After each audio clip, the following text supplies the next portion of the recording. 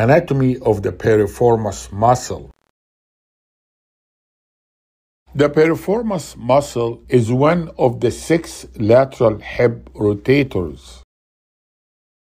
This is the list of the lateral hip rotators.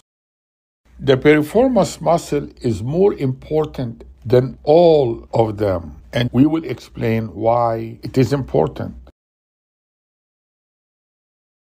The piriformis muscle arises from the sacroiliac joint capsule at the anterior surface of the sacrum and the gluteal surface of the ilium at the margin of the greater sciatic notch. The piriformis muscle is inserted into the superior border of the greater trochanter. And because the piriformis muscle also arises from the capsule of the SI joint, there is an association of piriformis syndrome and sacroiliac joint pain.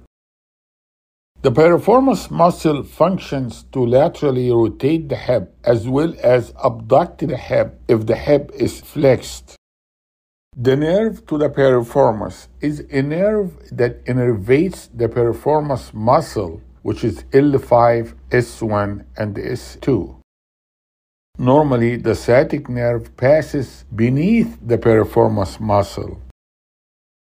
The superior and inferior gluteal artery and nerve passes above and below the piriformis. That's how their name is decided. Superior means above, inferior means below.